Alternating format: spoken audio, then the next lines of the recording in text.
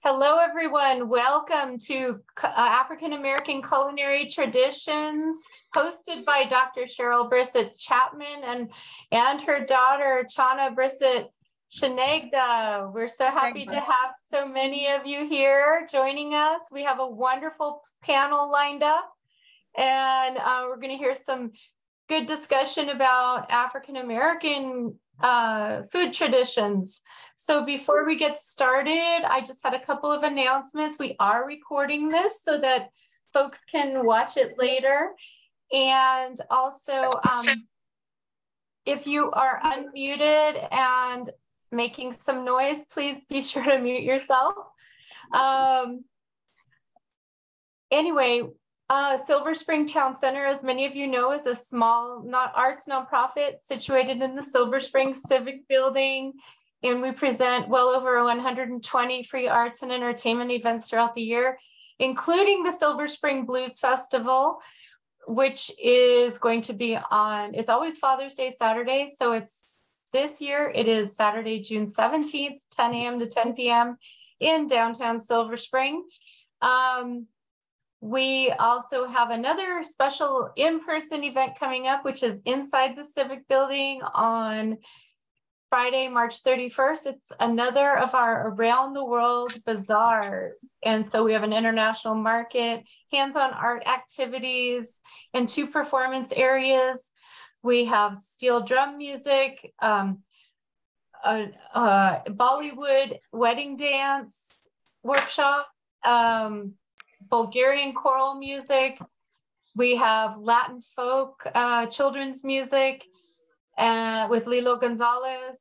We also have Hawaiian music and dance, as well as a women's comedy showcase as we celebrate Women's History Month in March. Anyway, we've had a wonderful array of programs celebrating Black History Month, these 28 days of February. So we packed a lot in, and this is our final event, and it's always my favorite, this one, because people just love talking about food and sharing their food memories and family traditions. So you are in for a treat. Our program is hosted by Dr. Sheryl Brissett Chapman, who is a founder and our advisory board member of Silver Spring Town Center. She was actually on the group that hired me, however many years ago it was, 11 years ago. And she's been a great force for us and for SSTCI as well as the greater community, longtime Silver Spring resident. And she is co-hosting with her daughter, Chana Brissett Shinegba, who works with RSVP Catering, the big catering company in DC, RSVP Catering. So they will bring their expertise and help facilitate the discussion with other members of our panel, which include Cherri Branson, Brenda Bunting, Ray Fudge, Sharon Lee Minor, and also Teresa Saxton, Miles Spicer, Haywood Turnipseed, who's a comic, Wanda Whiteside, and Phil Wiggins. Anyway, let me call our hosts to the floor to get this conversation going. Take it away, Sheryl and Chana. Let me bring you both up here. Great. You don't really have to spotlight me. I don't know Zoom etiquette, but I'm okay with being in the crowd because you can hear my mouth, right? Right. Well, I'm bringing your daughter too. I just can't find her. I can't find her now. I don't know where she went. We have so many people. Oh, there you are. She's right there. Yeah. Yeah, she was. Oh, it jumped again. It moves around.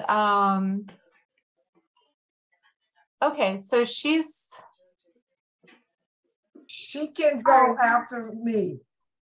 Uh-huh. I can give it to her. Okay. After me, okay? Yeah. Okay. So Okay, so, all right. Go ahead, Sheryl, take it away. Did we lose her? Is she still there? Did we lose her? Did we lose Sheryl? I don't know, something happened. I can call her if you want to begin, Chana. Oh, we can just. I can spotlight. Go ahead, you got it.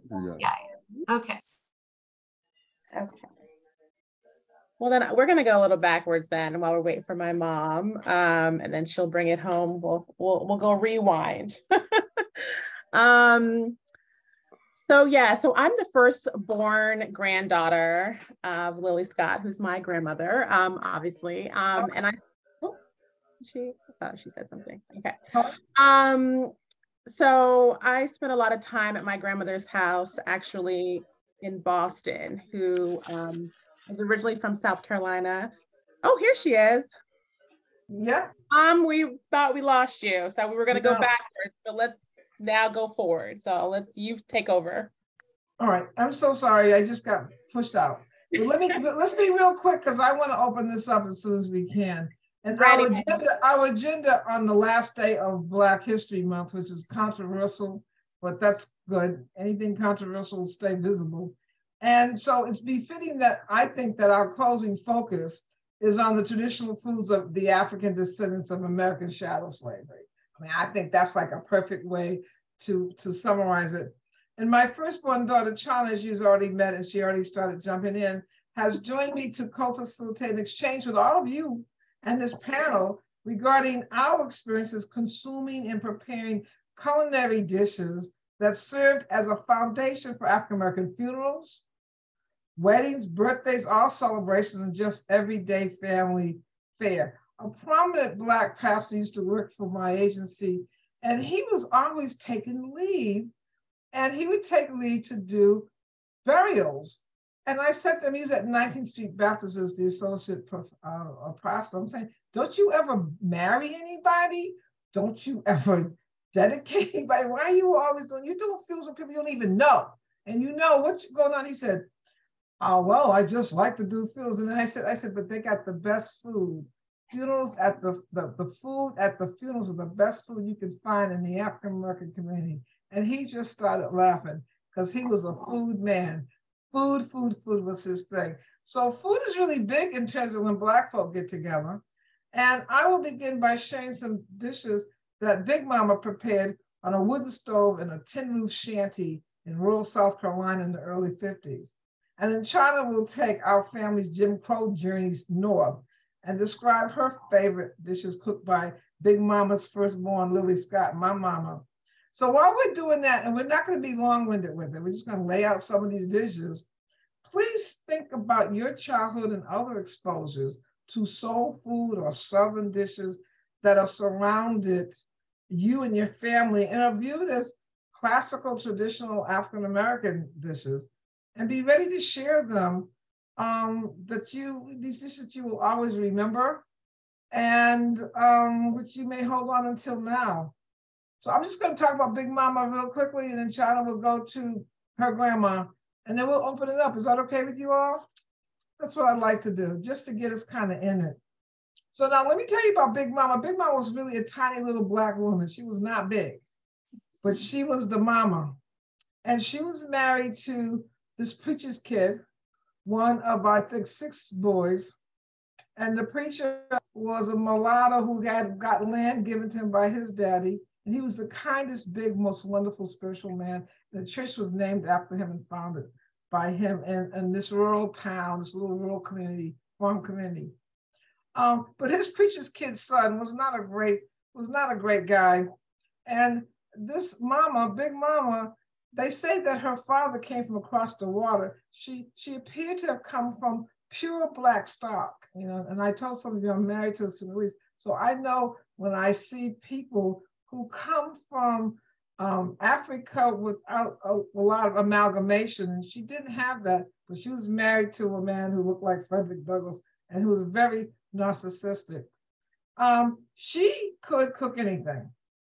Her Her mother-in-law, on the other hand, was born into slavery, also a little teeny petite woman, but she never refused to talk about it. Our family union still talk about she would never utter a word about being born a slave. So I want to give you the context, because this little tiny Black woman grew everything. She didn't talk a lot. She had these anecdotes, you know, a pot can't call the kettle black, all those things when my brother and I were fighting out in the yard. But she didn't talk about, but she would grow anything.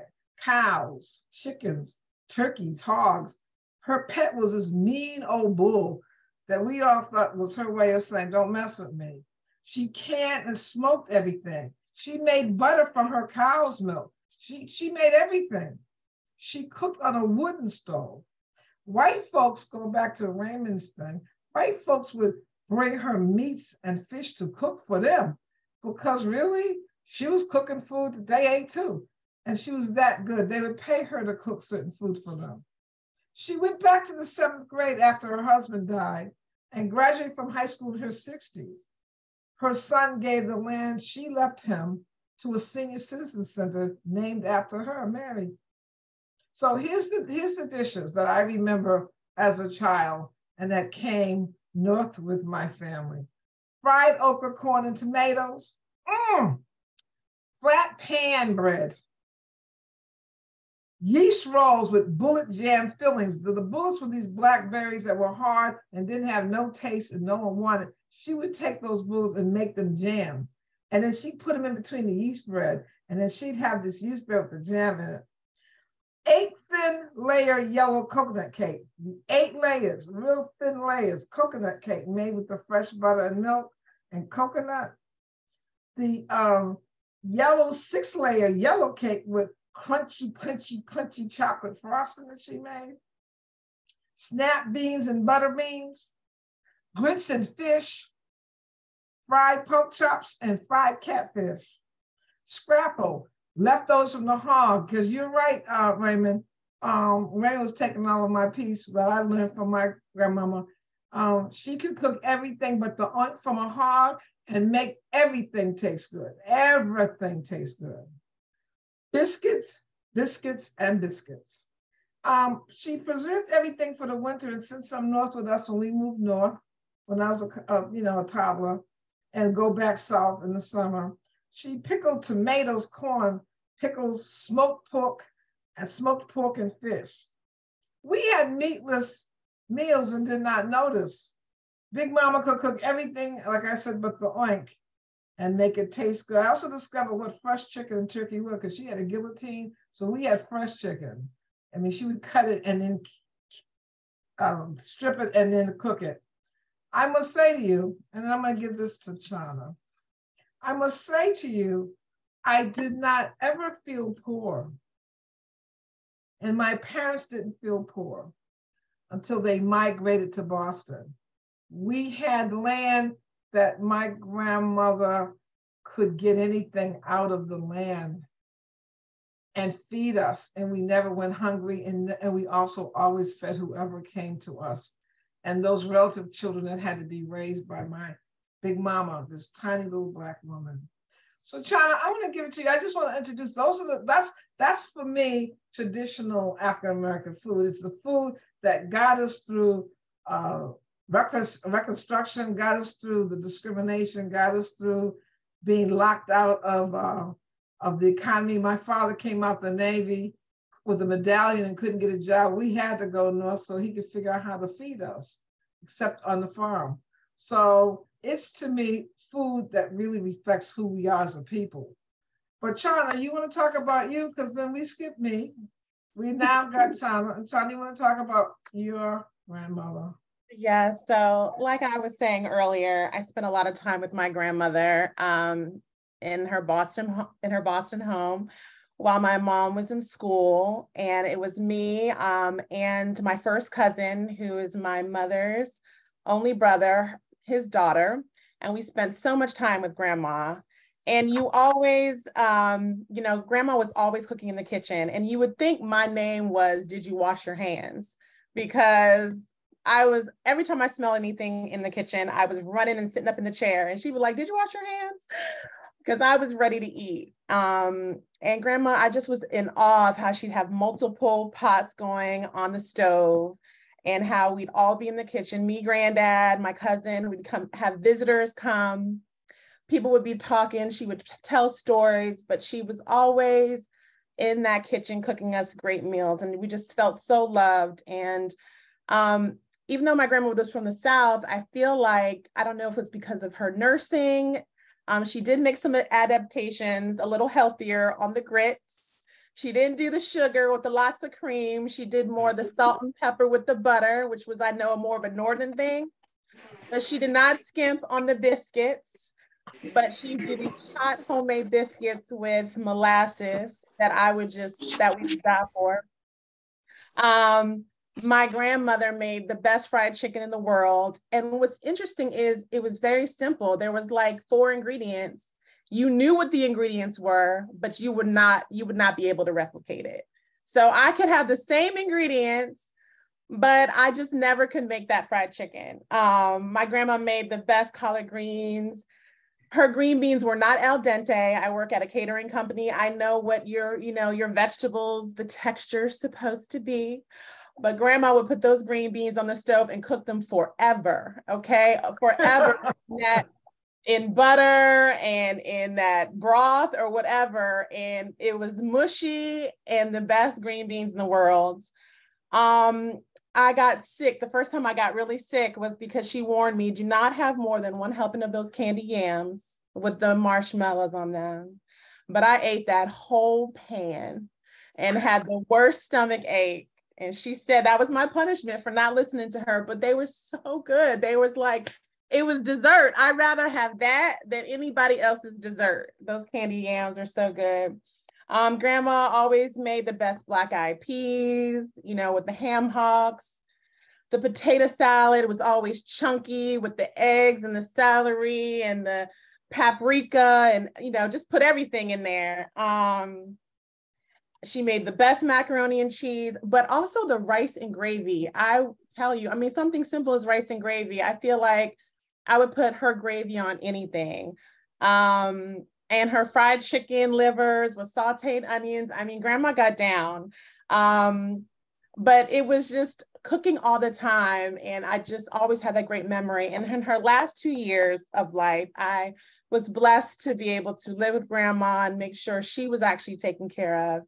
And it was such a pleasure to be able to cook for her and give her the love that she gave me. And also my daughter also lived with grandma. So just the generation of love and the back and forth is just such a beautiful tradition.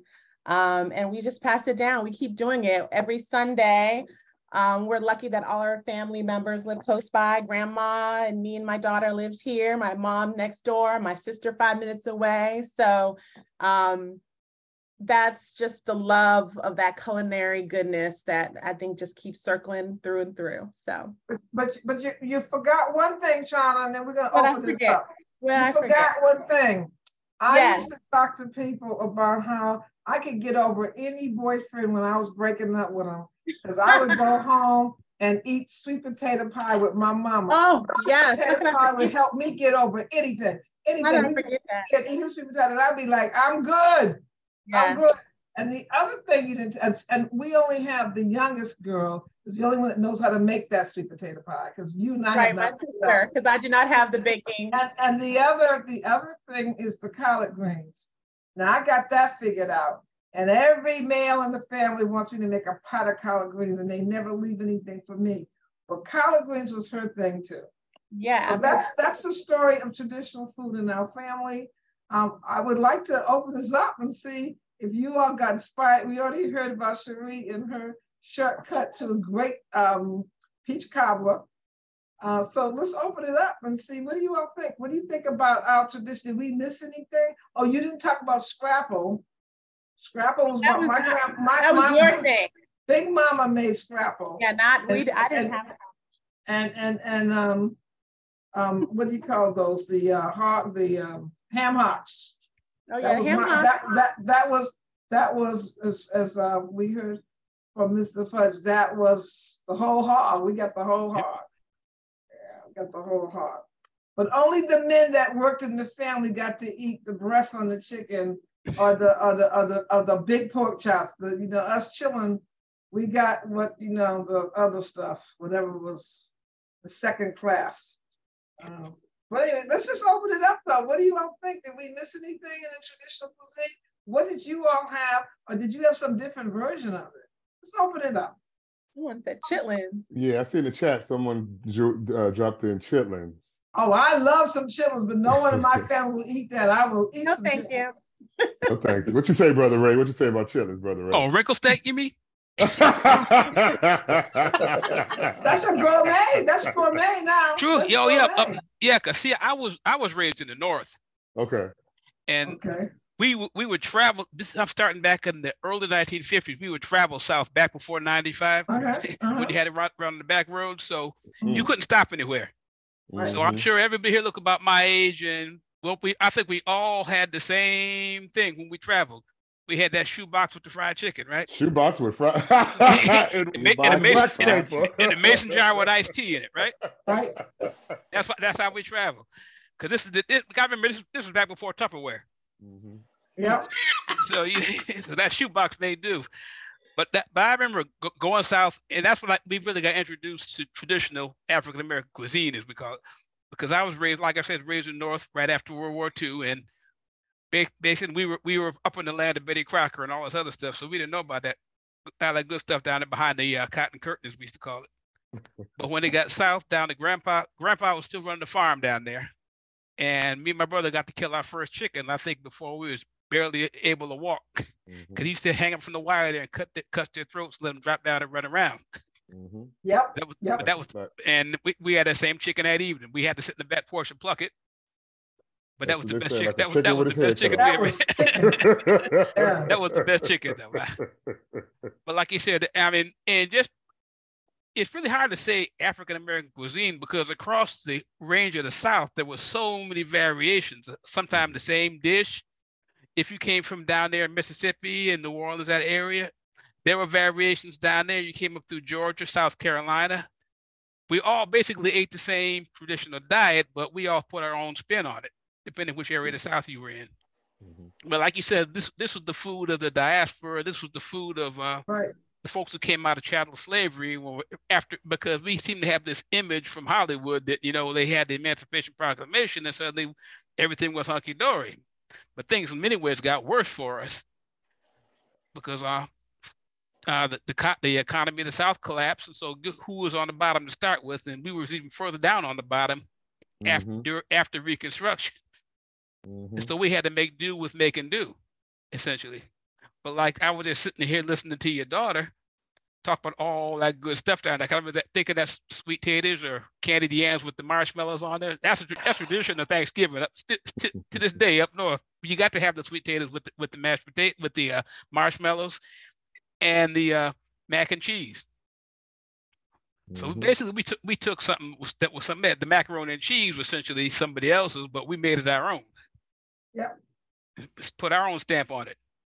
And like I said, the fried catfish, nothing like it. Yep. Right. Can't top it. Because I try to find catfish now. Can't find no catfish around here. They want to give me some. They want to give me some some fillets up there, giant. I said no. I want a fish with a bone in it. It just don't taste the same without a bone in it. You got to go to the market. You got to go to the market. That's what do I go down the fish market and get my catfish down there. What they say, you still want the head on it. I want the head on them. I still want a bone inside of them. Yes, sir. Yes, sir. It's not fish. Can I jump in for a second? Sure enough. I just want to make sure I was late joining. I just want to make sure I'm in there. Can you hear me? Can you see me? Yes. Okay, great. Yeah. Yes, all right. Oh yeah, I got you. All right. Miss Sherry and Miss Teresa, you guys want to chime in? I see your hands raised. Yeah, I wanted to talk about the traditions that we have. My family's from West Virginia. So we've talked about the North and the South, and now, I guess we're gonna hit the border states. We used to do, I want to start with the New Year's menu, right? Because that was the picture. it was mine. That was our New Year's Day food. And you know, it was you had to have certain things to ensure a good year. You know, you had to have pork because that was for prosperity. You know, you had to have either greens or cabbage because that was for dollar bills. You know, you had to have either black-eyed peas or pinto beans because that was for the coins. You know, it was the meal itself, you know, and the you know, the cornbread was, you know, for like the sweet things in life, right? I mean, so the meal itself, you know, had a meaning. It had a purpose. I cannot ever remember not eating that on New Year's Day. You know, when I got married, I started making that. And, you know, I told my husband, you know, Jesus help me, I hate black-eyed peas. I really do. but I'm trained not to eat them. I don't know what happens if I don't eat them. It's like something could befall me just because I didn't have these black-eyed peas. You don't like Hoppin' John. You don't like Hoppin' John. Well, you know, West Virginia is really not a very rice-centric place. You know, where the part of West Virginia I'm from is heavily influenced by the Germans, right? And so we eat a whole lot of cabbage and a whole lot of potatoes. You know, I mean, and we've sort of made that our own, you know, like fried potatoes and onions, which I think has a fancy name, but I don't know what it is. What part of West Virginia? My family is from Jefferson County, so right on the other side of Harper's Ferry. So okay, you're in the Panhandle. We in the Panhandle. You know, I tell people that, you know, John Brown came, and if we knew he was there, we probably would have joined up with him, but we didn't know. You know, that was, you know, one of the traditions. The other one is, you know, we always had fried chicken on Sundays. Every Sunday. I cannot remember a Sunday growing up when we didn't have fried chicken. We didn't have it for the rest of the week, you know, and like everybody else's people here, you know, my grandparents had a small plot of land, but they grew everything on it, you know. And so, you know, we had a lot of meatless meals, you know, and or at least meals that it was only like a very small piece of meat, you know, but it was okay because you just didn't know what you were missing, you know. It wasn't a big deal. Meat really wasn't a big deal. My grandmother used to always have, you know, I guess because of the German influence, we didn't do Mardi Gras, but we sure did Shrove Tuesday, you know. And so on Shrove Tuesday, you'd have pancakes, you know.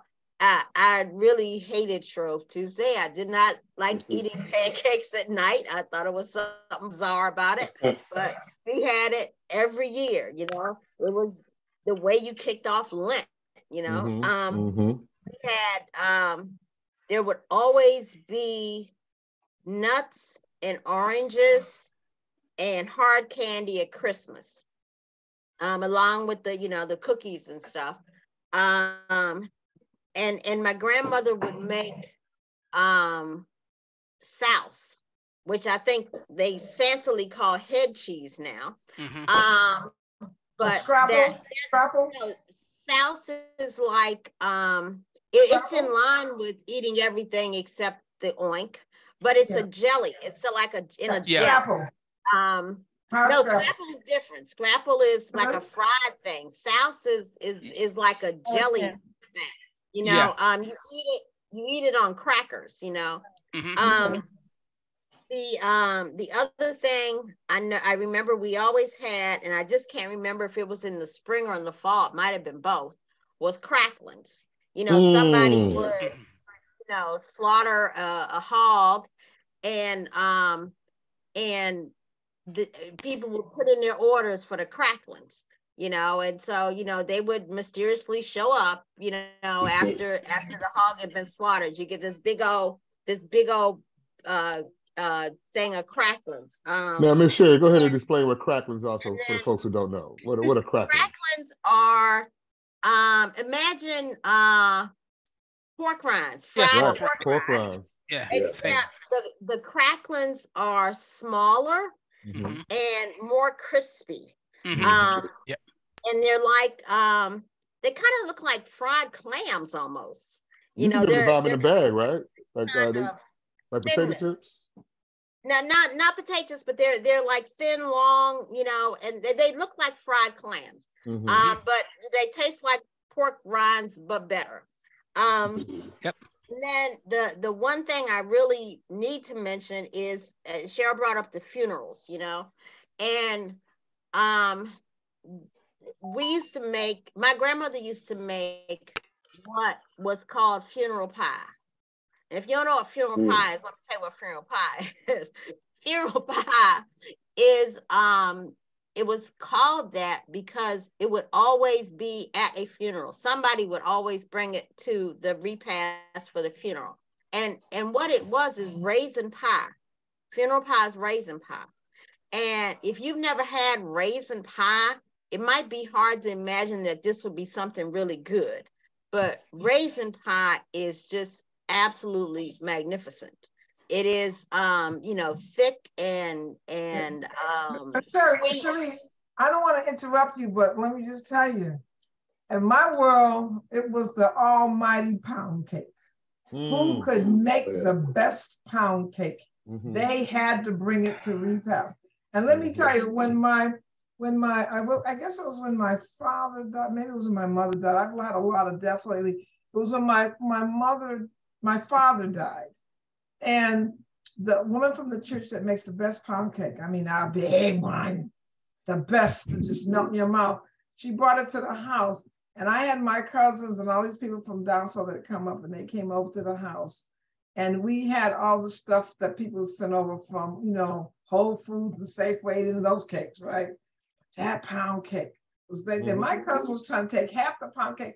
I really told her off. I said, you need to get your hand off that pound cake. That's for the immediate greed. And you are not immediate greed. Take one of them store-bought pound cakes home with you. Not that. Because it really comforts you. It's so good. But I think that people look for that pound cake too. I don't know about the raisin pie, but they look for that pound cake. But I don't know if other folk have that experience. Well, let me ask a question real quick, because you jumped on something. We're going to get back to you, Ms. Sherry, come to you, Ms. Teresa, and Stacy. But the question that I had when you just jumped in there, Cheryl, when you talked about the comfort. Because when you mentioned pound cake, I immediately went to my grandmother, immediately went to that red line of food coloring that goes through it. That's real, what real pound cake has to me. So it's that comfort. When you smell it, when you hear it cooking, when people coming around the kitchen, what is it about that comfort that the traditions of our people have looked at food as that way of just reminders of who we are? So what is it a way? Can you speak to that a little bit? Well, I think for me, what I've seen is that the church was important. So there was this whole notion that hope was in the by and by. But in the immediacy, you need to have food and your family, right? And your family and food was really the foundation of being alive, because all the other stuff's gonna be messed up. And you're not gonna find the glory till you die. That was a Southern kind of orientation. So there was my grandfather, great-grandfather, founded a little church. It's still down there, Pinewood Baptist Church. What I'm saying, there's a bunch of them, but this is where you would go, often families and the neighbors that would walk and drive. This is where you would go to find comfort in Jesus and then comfort in the food. And that's how you were anchored to get through a pretty hard rock life. And frankly speaking, now when you look at our inner cities and the kind of troubles we're having as a community, Black communities, because the Black community isn't thriving, the families are not, the kids are going to be off the chain. And you look at it, it's both having that sense of family being housed, All right, you know, we had the big brass beds. I don't know. It seems to me, Mr. Fudge, you my generation, we had the big brass beds and the pots underneath the bed in the South. And so you were sleeping with your cousins, all their feet all over you, whatever. Yeah, you didn't know who showed up. Yeah. I mean, you had maybe 3 or 4 room house, and you all were all in there, and the boundaries were such that you lived in there and respected each other. But you had a house, you had food, and you had Jesus. Amen. That's how you got through all of the stuff. And there was stuff, you know, we know what the stuff is. It's Black History Month. Stuff. And it's still going on, but we need to figure out how to recreate. When they say the village, well, it's not really the village. It's around how does the Black family protect itself, feed itself, and have hope. And have hope. So the pound cake to me is, if we can get this big, old, sweet, wonderful pound cake up in here. On that note, Miss Teresa, what did you have? You had this a little while ago. I'm gonna come to you, Brother Phil. Miss Teresa, what did you have? No, you all have pretty much covered most of everything that I kind of remember. But I was just going to say when when she was talking about the black-eyed peas, that was and still is for a lot of people in New Year's Day tradition. And my mom used to cook those with pig ears. And that was something that you had to at least have a taste of. Everybody had to taste. I don't like black-eyed peas now, and I don't eat them. I'm not a pea or bean eater. As I like green beans, but not regular beans. In fact, my husband didn't believe that I'd never had pinto beans. But I said, I don't think we ever had those. And he asked my mom, and she said, no, she never cooked those. So to this day, I don't know what they taste like, but he grew up in Southwest Virginia, and that was a staple for them. But she evidently didn't like them, so she didn't feed them to us. But the traditional foods of holiday foods are what I remember that you all were talking about. Always had huge turkey for Thanksgiving and Christmas. Always had fried chicken every Sunday for dinner, and only on Sunday. And when Easter came, I don't know whether my mom, couldn't afford a ham or what, but she always cooked a smoked shoulder. And that tasted, I thought it was ham. But it was a smoked shoulder. I don't even know if they have those in the stores anymore. Do they? Does anybody know if there are smoked shoulders around? Balducci's, Balducci's, and I like that pork shoulder better than the ham. I liked the smoked shoulder after I found out it wasn't ham. I liked it better than the ham, but I'm not a cook. My mom was a cook, and my sister and I didn't really inherit her kitchen talents. My friends laugh at me because I always say there are 2 types of people in the kitchen, those who can cook and those who fix food. And I'm one of the people who fixes food. Teresa, are you telling me you've never eaten a lima beans? I have eaten them, but I don't like lima beans. And you don't like green peas, split peas? I don't like green peas. They taste like little cotton balls. So I stay away from peas and beans. I do like snow peas in Oriental dishes and green beans. In fact, I had steamed green beans, whole petite green beans for dinner tonight. But other than that, I don't care for beans as a meal and peas. I brought your sister on here, Teresa. Not even baked beans. Because she was able to make it sooner than she expected. Is this true? Does that resonate with you too, Pat? And she's right. There's some people who cook Oh, that's what fixed food. When our mother passed away, what any skills that we had were all gone as a family. But when she fell into my hands for care, she was such a healthy cook and such a great cook. I felt so sorry for her, but I did the best I could. You know, one of the things, I think it was Cherri talking about raisin pie or something like that. It brought back to memory that my father, only at Christmas time could you get it. It was a raisin pie, but it wasn't called raisin pie. It was called something else. Mincemeat. Mincemeat. Yeah. And you could only get it. You know, at least he could only get it. I never tasted it because I didn't like the way it looked. But he could only get it at Christmas time. But you know, mother always made homemade. If she made rolls no other time of the year, she made them for Christmas. Dinner rolls. Fresh baked rolls. So, you know, Christmas in the African American community was a time to eat and a time for worship. So, you know, we did talk about the crossover, and some people in the chat have put in crossover. I know I had a good friend in Appalachia. He ran a nonprofit, and he and I talked about his challenges there. And when we started talking about what he liked to eat, I said, that's what we eat. The difference between what he was eating and what Black folk would eat was the same food. So my question to you is fruitcake a crossover as fruitcake with Black folk? Because I like, my daughter hates, I love some fruitcake, and I see that at a lot of our holidays. So is that a crossover fruitcake? No. Yes. Oh, my father loves fruitcake. This is my mom here. My mom makes fruitcake for the holidays.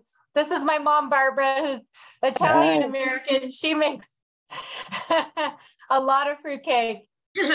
Well, I make a fruitcake, but it's not the real old-fashioned one that they used to make in days gone by, like my grandmother's make. I make it with bread mix, like a date nut or cranberry, and I put a jar of mincemeat in it and the dried fruit and eggs. It's really good. It really is. That sounds delicious.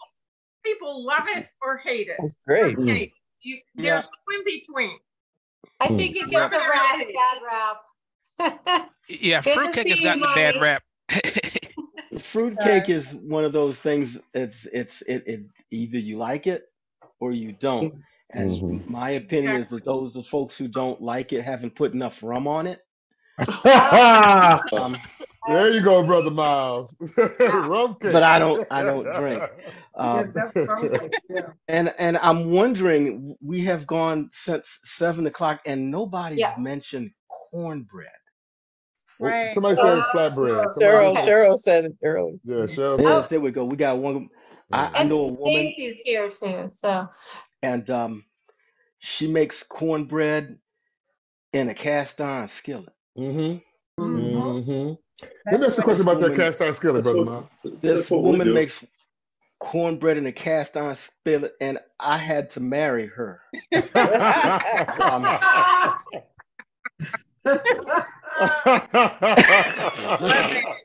I ain't kidding. Tell the truth, shame the devil. Tell the truth and shame the devil. You can wake up and hear her rattling pots and pans in the kitchen, and then the smell of the cornbread or the biscuits comes up to you. It's all over, huh? Now, do you put? Does she put corn in her corn? Right.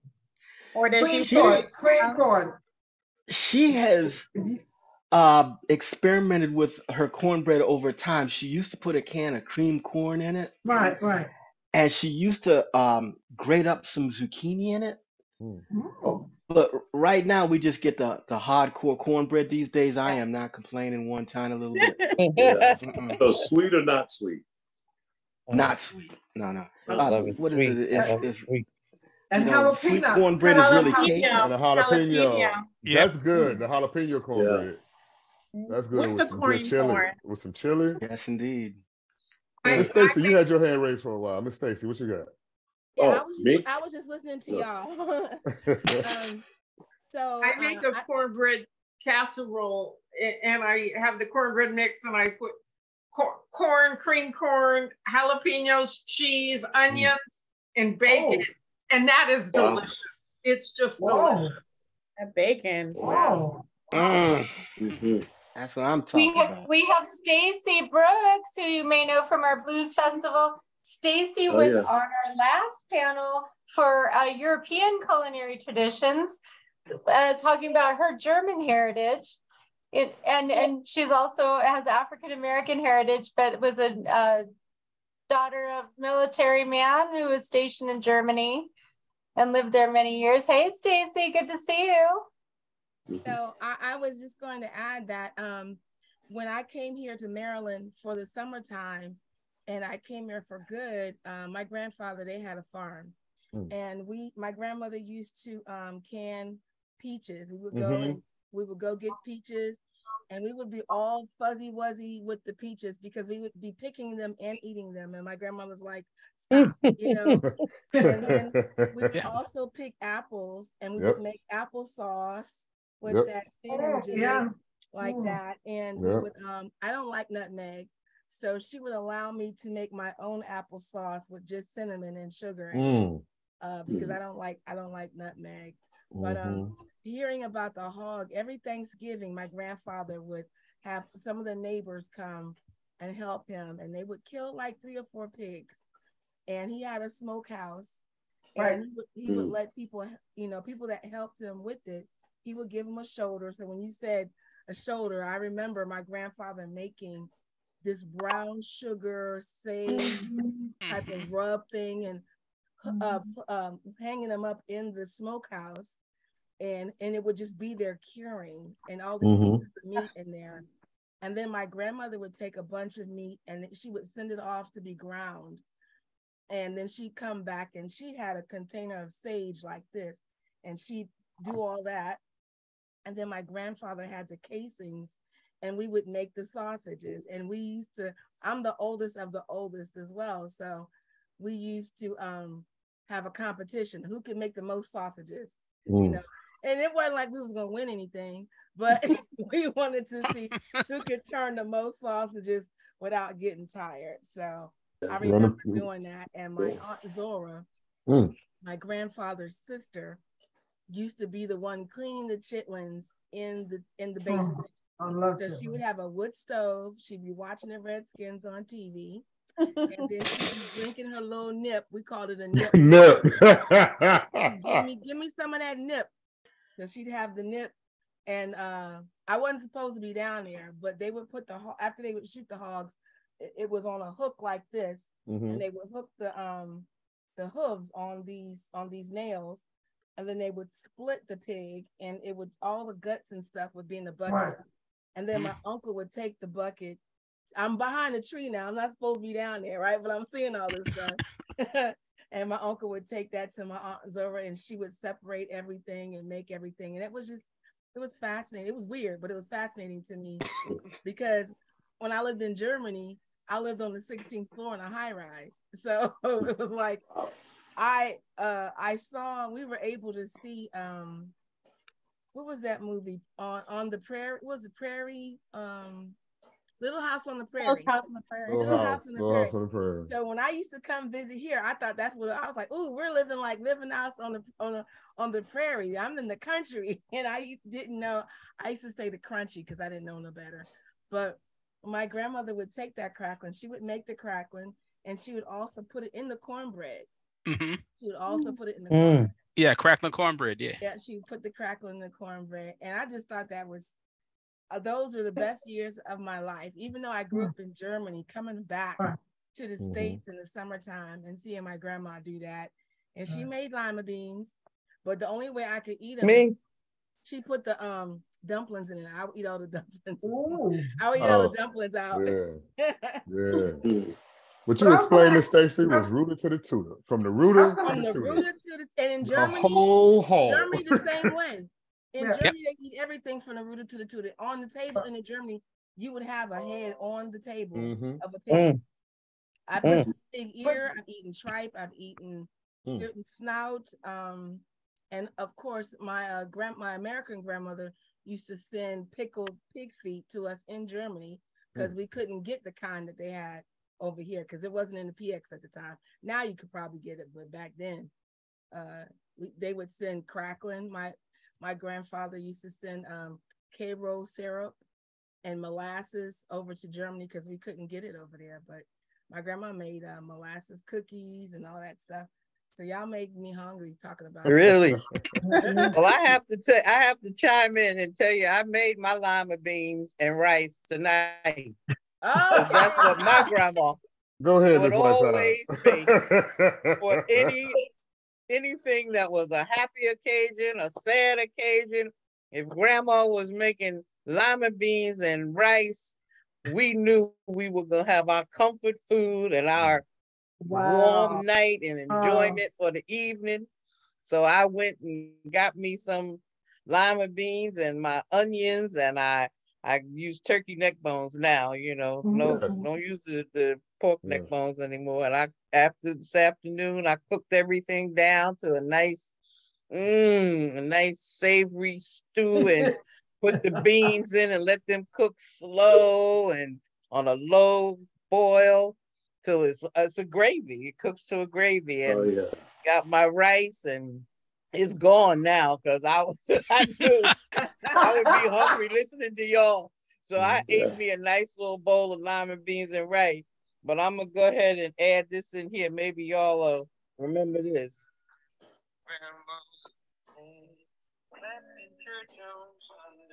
Morning. Oh yeah. Yes, ma'am. Yeah, Bill Withers. Yeah. Yes, ma'am. Grandma's hand. Can you hear it? Yeah. Go to church on Sunday morning. Yeah. Leave that boy alone. Right. I wanted to ask Cherri a question. Cherri, did they in West Virginia do barbecue? I was thinking about Stacy. Stacy, by the way, ich spreche ein Deutsch ein bisschen in 4 Jahre in Oberschule. So, you know, yeah, we got some Black folk over here that have never been to Germany, but they think they understand something over there. I'm glad to know you're over here, right? But I want to ask Cherri, because, you know, I'm married to a Muslim, and so Eid, so, you know, I was there in July, and they were hanging sheep all over the place and slicing them up and opening them up. I had to kill the sheep. So they do to the lamb what we do to the hog over here in the past, right? But what I did, I had brought over a Costco big grill to put on our patio, and they went to like, what do you? I said, let's barbecue the lamb. And they were like, barbecue the lamb. I said, let's do that. So I want to ask Cherri, in West Virginia, did they do barbecue? What's this barbecue? Is that part of our tradition? I know places like Texas, which has been predominantly Black forever. West Virginia is not predominantly Black, but do they do barbecue? Is that a tradition of our people, barbecue? The mustard barbecue, the honey barbecue, the hot barbecue. Is that part of our traditional food? Because no one's mentioned barbecues. You know, we cooked out, okay? So, you know, there were, in the summertime, I wouldn't say that it wasn't a big deal. You know, it really wasn't a big deal. You know, it was a 4th of July kind of thing where you would, you know, put some stuff on a grill. So no, I don't really, it was not a thing. It was just not a thing. I have a question for you, Cherri, being from West Virginia. Do you fool ramps? Yes. I love ramps. Yeah, ramps. Do y'all know what ramps are? No. Yeah, and while I'm talking, I'll ask 2 questions and then I'll turn it loose. My sister converted to Islam quite a while ago, and I've been trying to come up with alternatives to, you know, for the smoky, you know, pork that we use, you know, ham hocks and that. And of course, this is turkey and all. I've been using like smoked onions. Take thick slice some onions and throw them on the grill, smoke them real slow, and also smoked and pickled onions. And if you cut that up in your greens or in your beans, and you'd swear there was a ham hock in there. You can use smoked paprika too. So, but anyway, tell me about the ramps. So ramps for people who may not be familiar, ramps are okay. So they grow wild. It's a little green thing. It's like I'm trying to think of how to describe it. Ramps come in the spring, and you can only get them in the spring, and they grow wild. It looks a little bit like a scallion, except it looks like a scallion, but it has a coming up is like a wide leaf instead of a skinny. And the flavor, it's almost like a it almost looks like a lily of the valley, the leaf, but the flavor is a mix of onion and garlic. Yeah, I would say that. I think they're part of, I don't know if they're part of the wild garlic family or the wild onion family, but I just looked it up. They're wild leeks. They're leeks. They are a huge thing. Ramps and pawpaw. We also have pawpaw in West Virginia. If you've never had pawpaw, it grows on a tree, and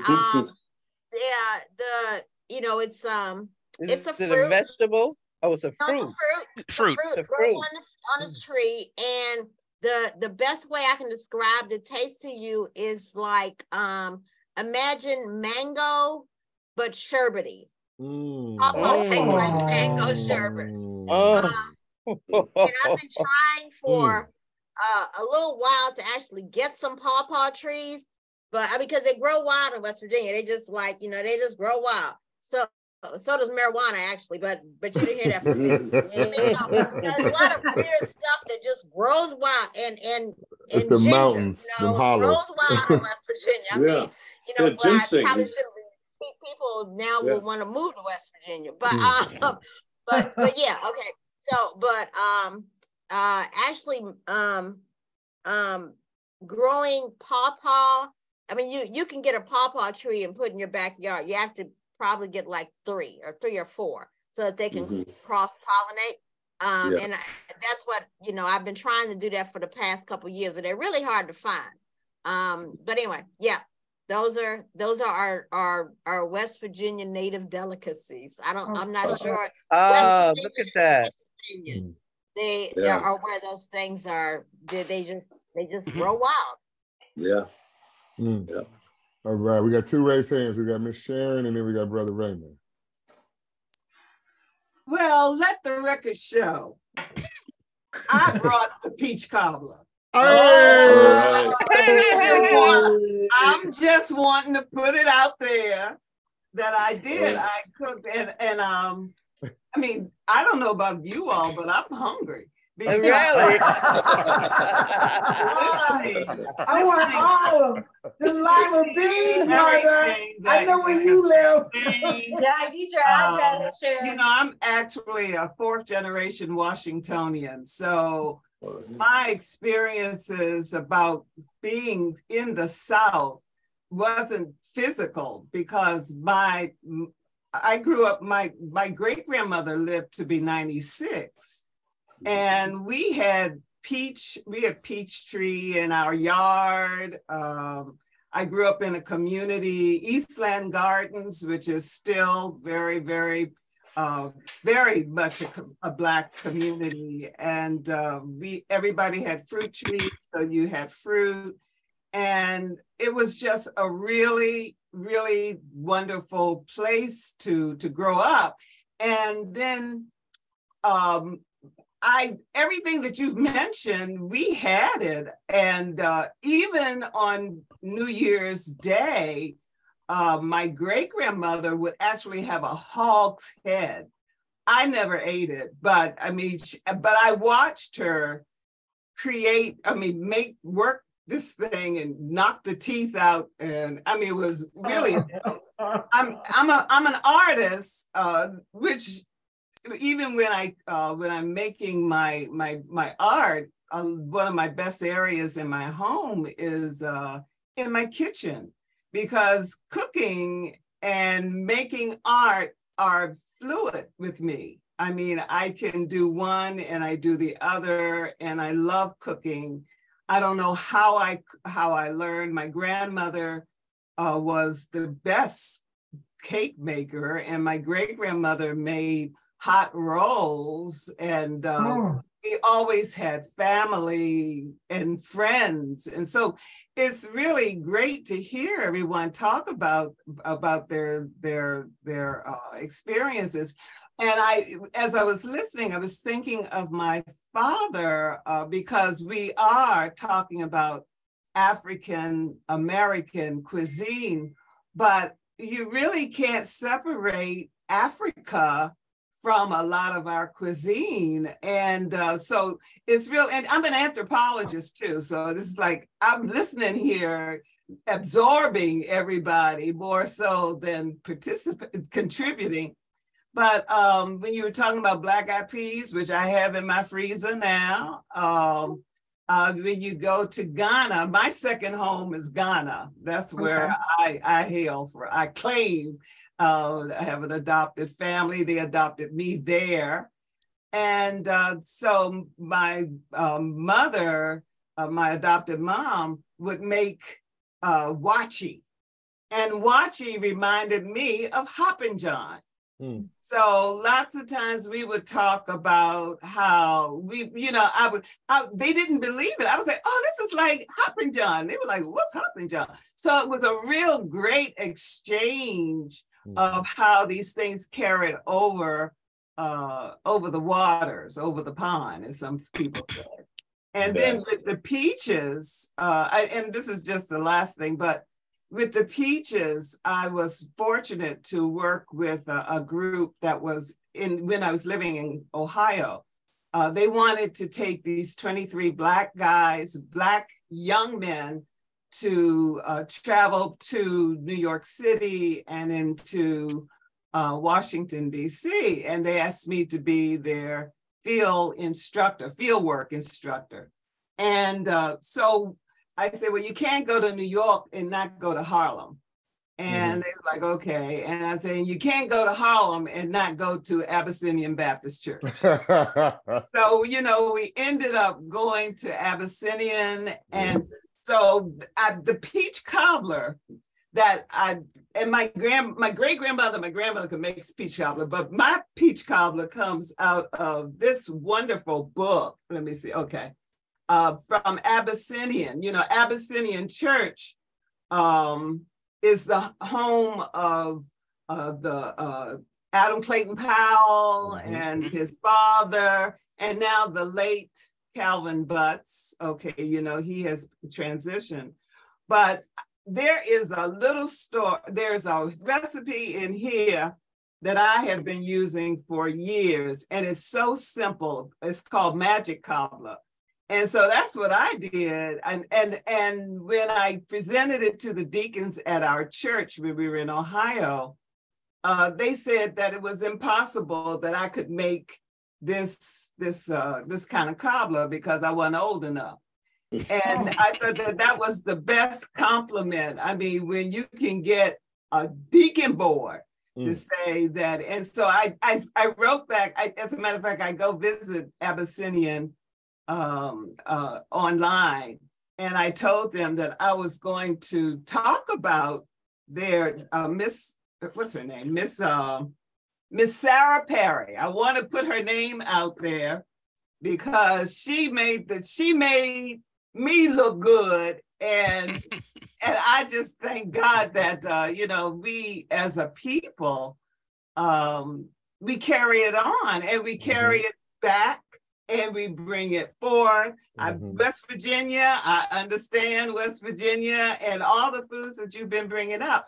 Never been in the South as such, although some of my folks migrated from Florida and from the Bahamas. That's why I say you can't separate African American cuisine from the history. And I'm so glad that Sheryl really brought that up, that, you know, it is much deeper spiritually, family, historically, and comfort. When you brought up comfort, the comfort comes from the internal, the spiritual, that we have been able to hold on to. So I don't want to start preaching because I could do that too, but it really is important for us to recognize how valuable this exchange, this kind of talking about who we are in a beautiful way, and how our tables were beautiful. And Kwanzaa continues it going on. So, you know, I just want to throw that out, and then I'll, as one guy said, I'll staple my lips. No, don't staple. Let them fly. We're talking about it. We're talking about it. That was wonderful. That was wonderful. Yeah. In the chat, my son-in-law is giving his very brilliant, always, perspective about how much the food is the same, and he's agreeing with you. But there are different cultural interpretations of how we play that, like the corn base, the couscous, the rice base. But I'm laughing because, you know, I have one ear into trying to keep my mouth stable. But my husband is talking about the fight over who created jollof. And is jollof really a thing, or is it just a thing? And so I be shut my mouth because, you know, I got to do that once in a while. But I'm intrigued. Fufu is coming up. There's a fufu month. There's a fufu celebration coming up in August. So, you know, it's like sometimes you just step back and let. You just step back. But I think that people assign, and, you know, Xavier talks about palm oil being the essential difference in the diaspora, whether you use it or not. But sometimes we assign things to the food as a symbolic claiming of that comfort, right? This is my thing. This is my people's thing. And it may not be essentially different thing, but it has its own symbolic meaning. And symbolism is important because it's meaningful. Even if it's not factually anything different, it's symbolically distinctive. And I think that that's where we have to get into valuing each other's diversity within the diaspora, and valuing the fact that we all come at this symbolically and spiritually in a different way. And it's meaningful, even if the fact of the matter, couscous is couscous, here, there, and everywhere. Brother Raymond, you had something? Oh yeah, I'm just going to touch on the point. Somebody had kind of from an angle had mentioned barbecue. And I can't think of any way to get an argument started than mention barbecue anywhere, because everybody tries to claim is his kin, but nobody really can track their origins. It just happened to something that's popped up in multiple cultures, even within the United States. If you go to one spot, if you go to Texas, they got their own stamp on barbecue. You go to Kansas City, they want to fight you. You go to Memphis, they want to argue about that. So basically, we've taken barbecue and said, hey, this is South Carolina too. South Carolina. Yes, ma'am. We got our mustard barbecue. That's right. Because South Carolina. That's right. Yeah, because South Carolina, we got the best barbecue. Oh yeah. See, like I said, you can get an argument going good with it. Hold on, barbecue. Hold on one second, because Miss Cheryl said, "Don't lay claim," and then she laid claim to South Carolina. Oh yeah, there you go. Like I said, that's it. But it's all folks from Texas that claim it, folks from North Carolina that claim it. A lot of vinegar. Actually, Mexico too. Yeah, buddy. Yeah, buddy. Now we've been talking about this food, right? We've been talking about food, and I noticed in the chat, because I want to jump on this real quick. I grew up in Garra, Indiana, so I grew up Muslim and also in a Rastafarian household. So there wasn't a lot of swine in our household. Although my great grandmother, who was Seventh-day Adventist, would cook chitlins and pork for my great grandfather, because that's what he wanted. So I did notice that even if she didn't eat it, she made sure her man had something to eat that he wanted.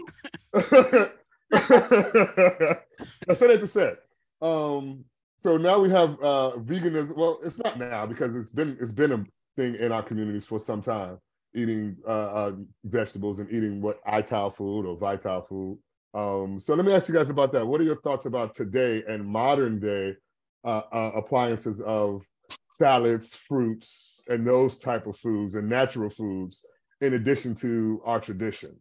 Because our traditions, people don't, and I want to say this real quick, the salt that goes in our food, which led to our diabetes and released high blood pressure, was actually something that was necessary in order to preserve the food for as long as it was, because we didn't get it that often. So when you look at it from that aspect, and also when you look at some of the things that happen to us culturally, like here in African Americans here, Black folks in the States talk about watermelon. Although watermelon was one of those things that we could grow easily and was one of those things that we equated to economy when we first released ourselves, when we were first released from being enslaved. That was something that we could do, that we could grow, and that was self-sustaining, that we didn't have to rely on anyone else. So you look at a lot of Black colleges, you look at a lot of A&Ts, agriculture and technology. Working the earth was one of our things. Eating food using these methods was one of our things. So let me ask you now about what we look at this as we see these shifts and as we see society go to a way of preserving itself and learning how to sustain itself. I'm mindful of also already picking strawberries, and I'm mindful of what was it someone that said talking about their was it Stacy talking about picking peaches and preserving peaches and then apple butters and things like that. We've done that for some time. Chana, what's your thoughts on that? I see your hand raised. Well, I wasn't even, I was going to touch on that. You just opened up a whole nother door. I was about to speak on the fact that, so it's really interesting. So I'm just going to say a couple of things. Being an African-American woman, I know we want to just say, okay, let's talk about African-American cuisine, but we all know that as African-American people, we come from all different places, whether it's, and I mean from the continent. So I am African-American. I have my ancestors who are literally, I know great-great-grandparents who were literally in the cotton fields. I have a grandmother who is Cuban, Jamaican. I have all kinds of things running through me, but what's really interesting is I have found such commonality regarding the types of foods. So the black-eyed peas, you know, the rice and peas, the collard greens. My husband, who's Nigerian, I've had his collard greens. I've had, you know, the Caribbean, the African. So what I'm saying is, it's just, to me, this African-American food is such it's such a way to unite us. It's uniting us as people from the diaspora, from the Caribbean, from everywhere. And African-American people are from all of these places. As far as what you're talking about, as far as being more health focused, more forward, it's very interesting you say that, because when I think about African-American food, I think about my grandmother getting down with the swine and with all the yummy butter, and yes, we had collard greens, but a lot of times we had the pork in there. And then my husband comes over here and he just tears up half of our yard, and there's a garden. He's on the screen, Chana, watch it. I know. That's why I'm saying it.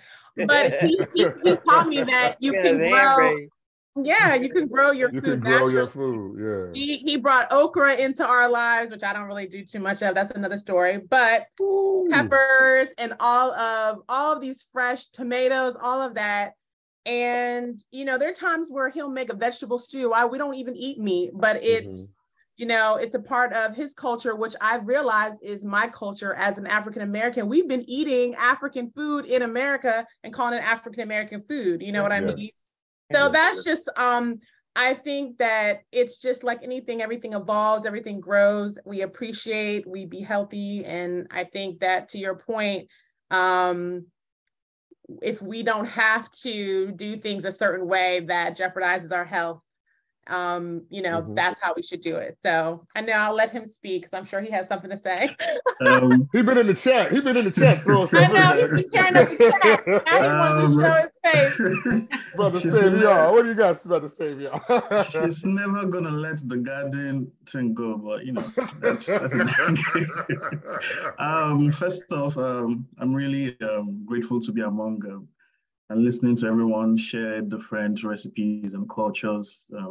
It's not just food to me, it's history. It's connected to our body, our souls, and our mind. So I'm really grateful to hear all of that. So yeah, I'm just gonna start that. And I'm Chana's husband, and that's my mother-in-law, Sheryl.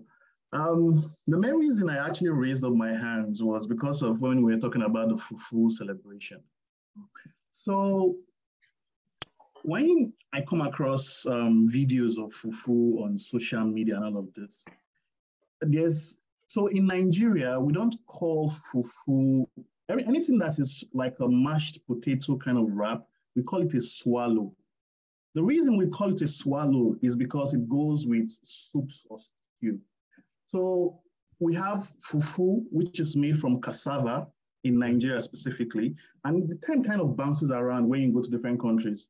In Ghana, fufu is a mixture of cassava and plantain. If you go further out to probably like Liberia or Sierra Leone, it's more maybe plantain and cocoyam. So it means different things in different places. So like one has to be kind of specific with it to be sure you're giving across. It's almost like how, I'm trying to think of how a phrase or a term ends up being generalized, almost like ramen, and there are different kinds of ramen, something like that. So like we usually just say swallow in Nigeria, and then we are like specifying on what kind of swallow, and then we say fufu, which is cassava based. Then we have pounded yam, which is basically yam like the African, West African yam. But I think I've seen some of those yams growing in the Caribbean and Jamaica. So we have that. We also have another thing we call amala. It's more of a Yoruba-based kind of swallow. So what happens is that you take the yam peelings and then you dry them in the sun for a long time, and they get a little bit dark, then you blend them. And so the swallow is a little bit darker. It's not my favorite kind of swallow, but you know, that's up for discussion. And then we also have something called, it's upper northern, North Nigeria, North African. It's called tuwo chikafa. It's basically rice that is cooked to a point where it is so soft, almost like a mashed kind of potato kind of level. And then you mash up the rice and then you eat it with vegetables and stuff like that. So yeah, I'm trying to think of other things. Well, yeah, those are majorly the kind of things we have. So, babe, why don't you just tell them how your food, what foods in Nigeria make you think of African American? Oh, almost everything, almost everything. The number one thing that makes me feel like this is home is collard greens. Collard greens, it just feels like something that is from home. Collard greens. The way the chicken is made. Okay, so here's the interesting thing. Get it. The way the chicken is made is really nice, but there's an interesting thing. There's just one difference because it feels like the way we make it. There's just one difference. So, okay, maybe let me be specific. Let me talk about Nigeria because sometimes we do things crazy more than other people for no reason. We just like doing things unnecessarily, but you know, that's how we roll. So if I were to get a fresh piece of chicken meat, I would first of all, you know, clean it and all of that. Then I would make a broth out of the chicken before frying it or baking it. But I realize most of it depends, not everywhere. Some places you just get the chicken, make sure it's clean, and then you throw it and start frying. So I think that's the only difference. And I think also it's because we have a culture of trying to make a broth out of anything. Anything is like, we don't waste an opportunity to make a broth, a fish, meat, crayfish. Like we have so many broths, and most times we just keep them sealed, leave them in the freezer, and then, you know, use it for a meal for another day. So we do the same thing, put it on top of the stove after we go. Exactly. But there is a concern. It might be because I'm 73 and I'm really at the point where I'm generative and have a lot of opinionation. And here's my concern, though. I'm beginning to sound like my great-grandfather around being worried about the world. And here's my concern. Do you think, and this goes back to your provocative question, Haywood, and, you know, my daughter, and she's been this vegan thing periodically. So here's my question. The younger children whose parents are conscious are raising them to eat different food, to eat more vegetable-based, vegan-based food. They really are. It's more available, it's more promoted. And unless they're poor kids, but even some of the poor kids are getting food pantries that give them vegetables and fresh food. They're eating it more than my generation did. And so my concern is that the younger, the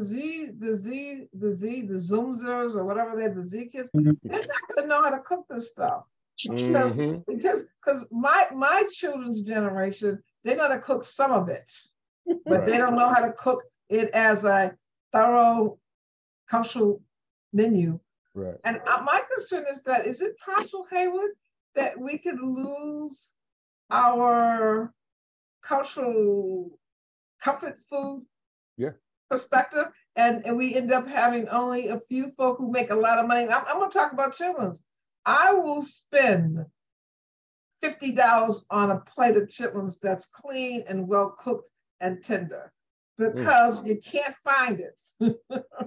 And everybody doesn't know how to do it. And I don't want to wash chitlins and cook them all day long. But what I'm saying to you is, I will pay for them now because they are hard to get in a quality, in a way that you can trust, right? And so they become gourmet. They become gourmet. And going back to the point that was made before, and Black folk ain't the only one that will eat them either now. Right. So do you think there's any risk of the younger generation losing the culture of, that food that Cherri's talking about, some of which I don't quite understand, but now Sadie's helped me understand it's really the same food. It's just framed a different way. Do you think there's a risk of losing it? Do we have some young folk on the phone that's under 30, under 25, under 20? I mean, because it's the 20-year-olds, the 17-year-olds, if they don't know how to cook this stuff, it's not going to be cooked for their children. I think it goes back to what Brother Miles said when he was talking about the cast iron skillet. I have one, and I have one because my grandmother had one, and because my mother had one. And that's one of the things that I know how to cook from. Although, and Ms. Sharon talked about it earlier also. So we have Kwanzaa still, we have New Year's Eve, and then we have the other festivals like Fufu Festival, and then for people who are Muslim, there's Eid, and so on and so on. The traditions, everything lies in the tradition more than it does in the food itself. Not just in the way it's prepared, but in who's preparing it. We call it soul food because it makes you feel good. It doesn't even necessarily have to be good or taste good, but it makes you feel good. So if we don't lose that part of it, the essence of it, the essence of being in the kitchen, the essence of understanding what community meant, the essence of what Brother Raymond was talking about earlier, with having cars and packing them and understanding Green Book travel. I understand Green Book travel. I mean, we had to do that, traveling down south with my great-grandparents. You have to travel during the daytime. You're not stopping at certain gas stations. You're having chicken that's in wax paper. I remember eating my first egg sandwich was something my great-granddaddy made. So those things I share with my children and share with them the reasons why we did certain things. It's the same thing why the Jewish community continues Passover. It's understanding that struggle that one goes through, and that if that blood wasn't on your door, then your firstborn didn't make it out of Egypt that night. Right. It's the exact same thing, which leads into Easter and the resurrection of Christ, and so on and so on.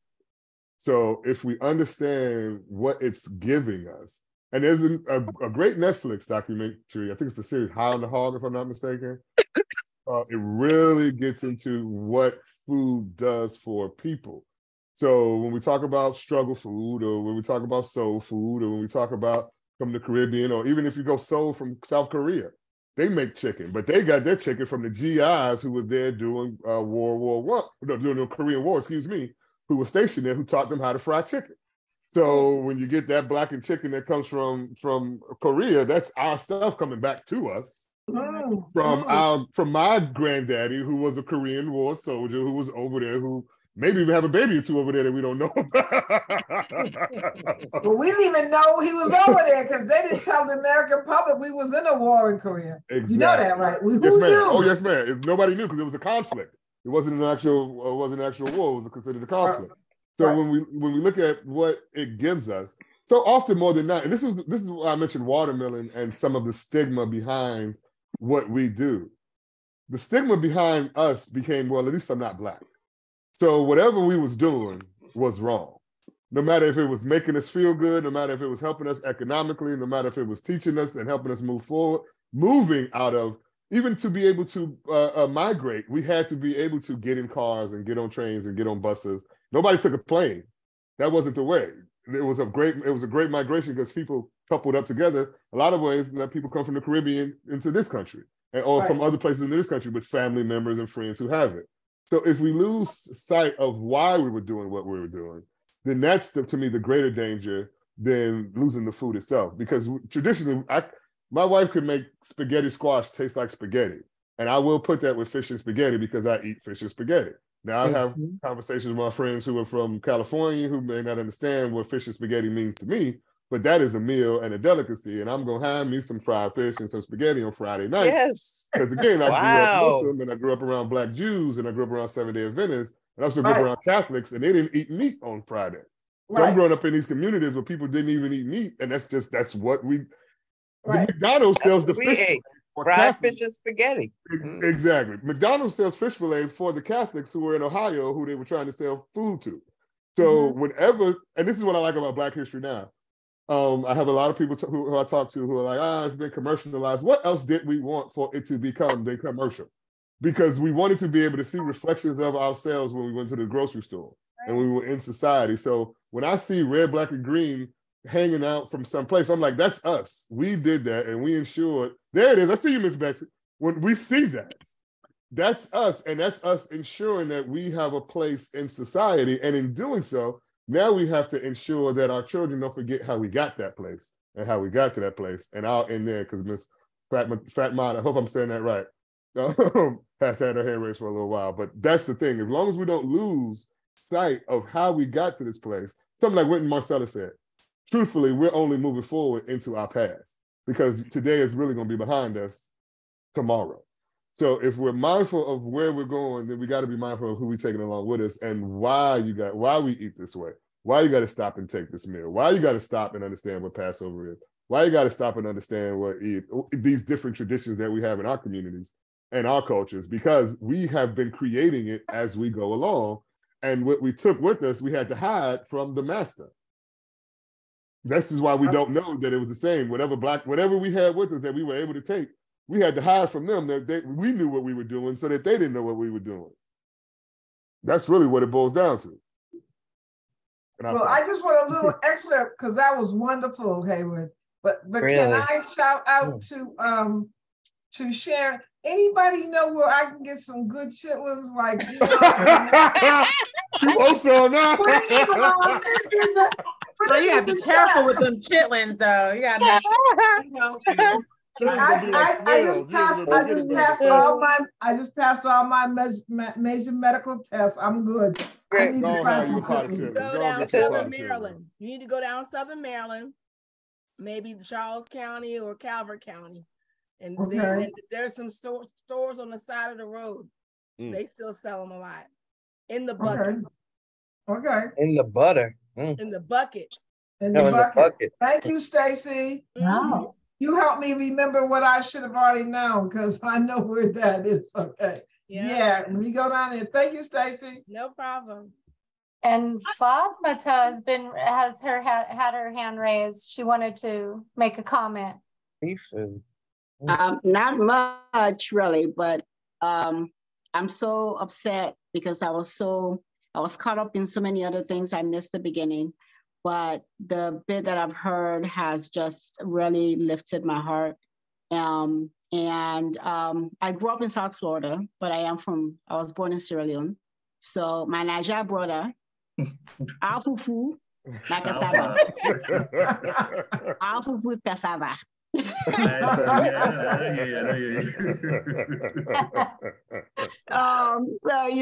but there are different things. We have eba. We have eba that's made out of the same cassava, but it's grated and dried, and then it's again cooked sort of in hot water, and made to almost look like the fufu, but it's more grainy and not as, you don't swallow that one, right? Because it's but you still would eat it with almost the same kind of sauce. So for me, my favorite is eating it with okra, what we call white okra. And the only reason we call it white because we don't use any oil. We use all kinds of different meats and fish and chicken, and and it's usually very, very spicy when you eat it with it. It's hard for me to eat fufu if the sauce is not hot and spicy. If I make egusi, it's gonna be hot. It's gonna be spicy. And then we love eating it with what we call pepper soup. So you take the fufu and you make a hole in it with your thumb, and you scoop, and that's what you take to swallow it with. You know, fufu is something that a lot of times it used to be maybe on a Sunday, you know, special kind of thing on a weekend for us in Sierra Leone. I know you're not Japanese. Don't stop shaking your head. Hey, stop shaking your head.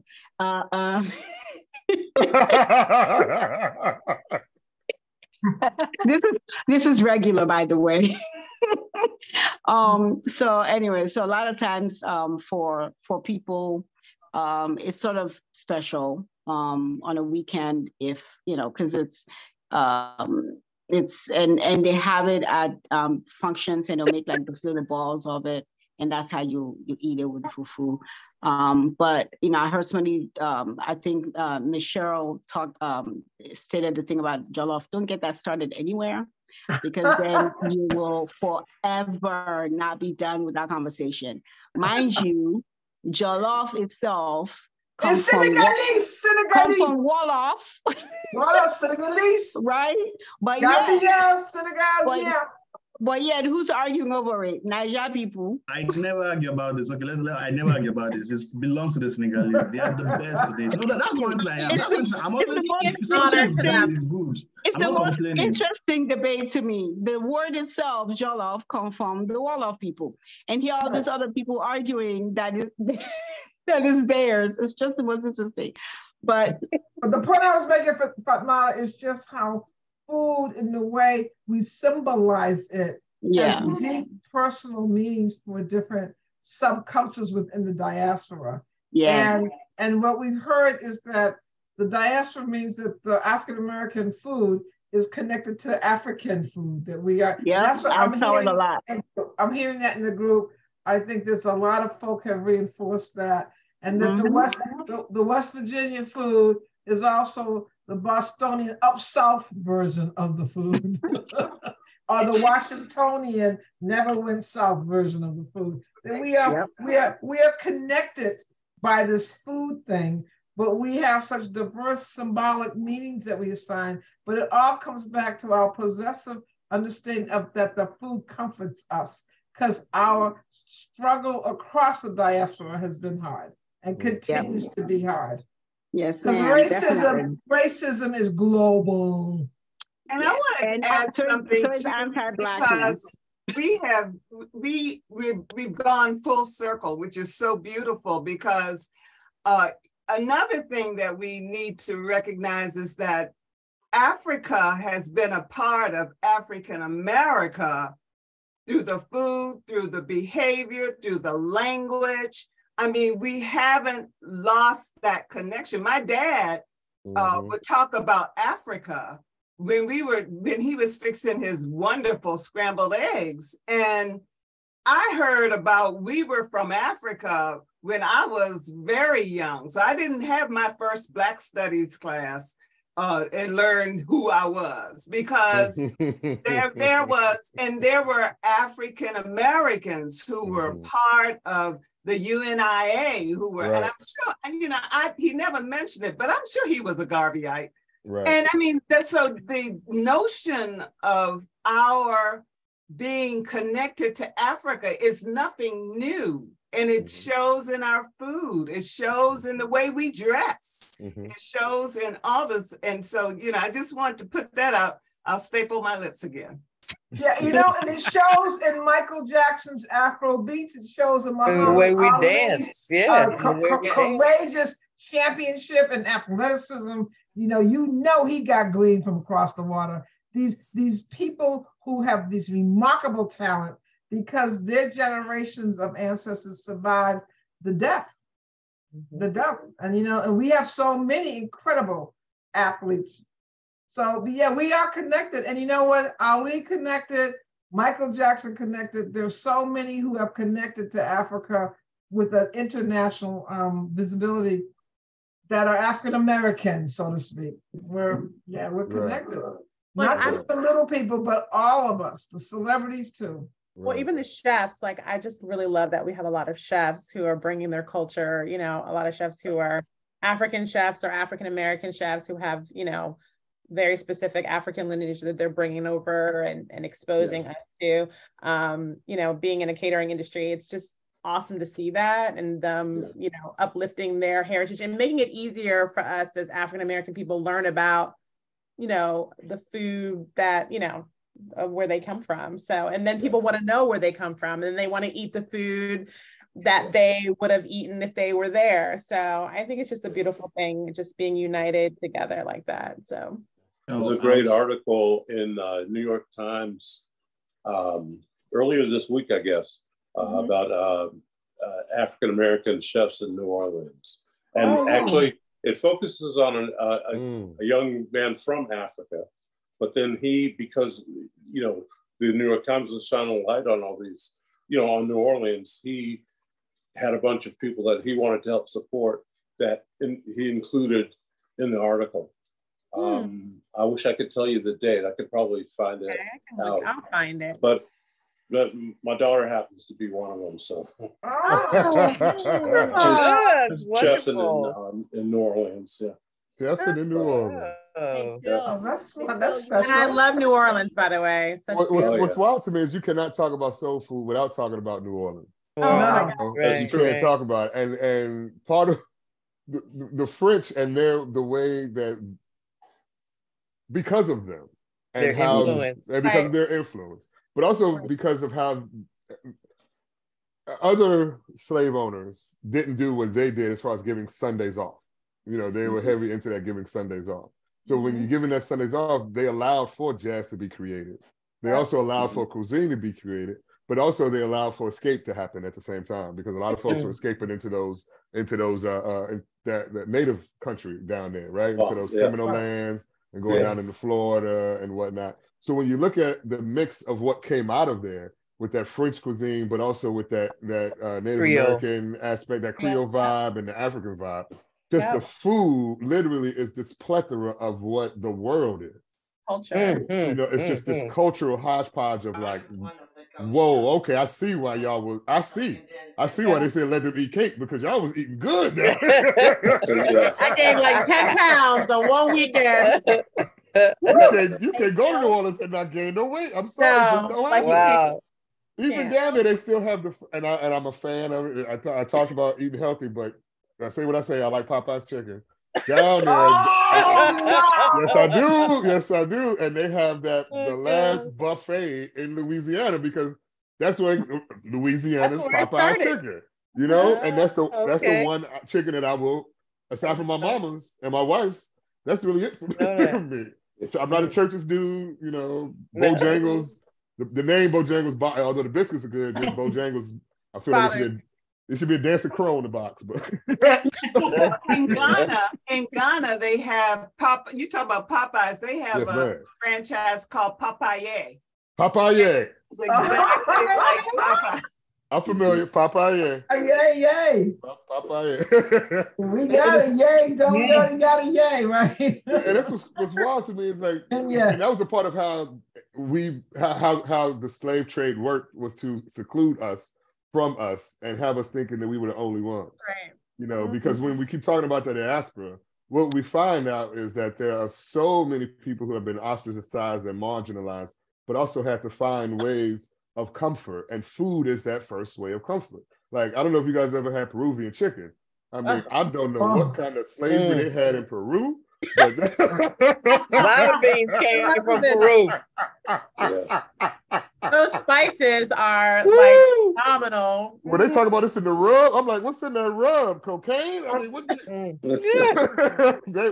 good. Peruvian chicken is the bomb. Delicious. It's so good. Right? When you get down there with the Brazilian, when you go down even further down, you know, you like with some of that Brazilian food that comes out. I'm like, oh my gosh! When we look at all of our people who were there, I'm like, they just didn't stop doing what they were doing back home, like we were forced to up here in the States. They were able to keep on with their traditions and cultures, but that part of Brazil is not shown to us. Those parts of Peru and Ecuador are not shown to us. And it's like, we're everywhere. We're in Poland. You know, we're everywhere. with our food. Right. We need to all do a world tour and just, taste on everything. We're gonna go to Popeyes. We're gonna go to Popeye. Cherie wants to jump in. Yeah, can I want to just say this to you. The question was posed earlier whether these traditions would continue, right? Because of all the movement toward healthy eating and whatnot. And I think the answer is a resounding yes. And here's how I know, because my great grandmother fried her chicken in lard. I don't fry my chicken in lard, but I'm still frying chicken. I mean, this is there is adjustment. There is, and that is the beauty of the culture, that no matter what, we figure out how to adapt to live, right?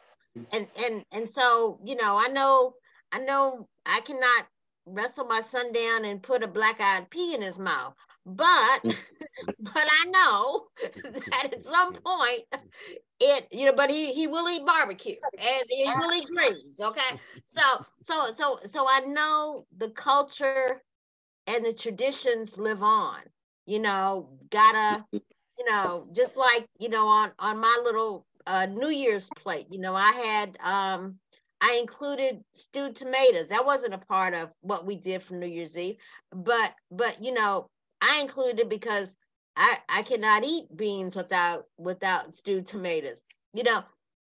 Cooking adapts to where you are, how you are, and to what you find yourself in.